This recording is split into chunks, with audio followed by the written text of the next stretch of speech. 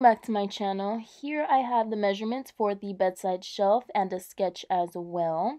I'll be using this long piece of wood to build the shelf. As for the other things, I'll be needing a staple gun, measuring tape, a saw, triangle ruler, and a sandpaper. First thing I did was measure 15 inches using measuring tape and marking a small line. Then using the triangle ruler to make a straight, even line. After that, I used the saw, a smaller one because the other one was too heavy, to cut that first piece of wood. I then repeated the process 3 more times. Once you have all your pieces cut, you're going to want to sand them down. This way everything is smooth and there's no rough edges. I'll assemble the pieces and use a staple gun to put it all together. Here I'm securing the piece of wood in the middle that acts like a divider.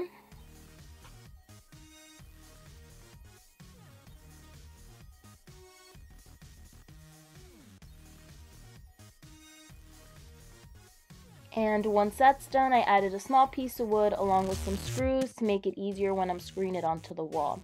And finally, I'll sand the finished product one more time to make sure it is smooth. And as the final and easiest step, I'll screw the piece onto the wall.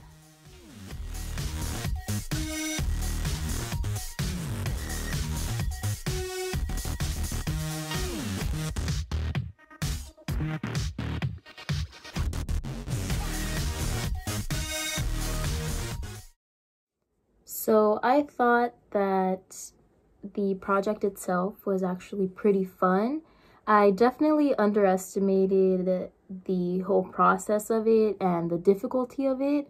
I thought making the cuts was going to be a lot easier, but I struggled with that the most. I kept kind of going off to the side, making the cuts smaller or too big. That's why with I inserted a clip of a picture actually of the piece of wood I used, and behind it you see like a smaller, like more uglier piece of wood, and I used that as like a practice one, and that one came out really bad. So I had that piece to practice with, and so the more I did the cuts, the better I got. I wouldn't say I did amazing. I want to say I did maybe average, below average. They did come out a little funky, but for the most part, I really did enjoy it. I just underestimated it, like I said. I didn't think, at first I was using this, a bigger saw, which was really heavy, and I'm just like, I just didn't realize it was going to be that heavy, so I had to switch out. To a smaller one, which made it a little easier. As for the other steps, you know, like measuring, using the measuring tape, all that was like fairly easy. So I'd say definitely using the saw and the nail gun was really scary because I was afraid that I was going to puncture myself. And then on multiple occasions, I think maybe 2 or 3 times, I actually missed and the staple like went off to the side. So I had to pull it out with some pliers.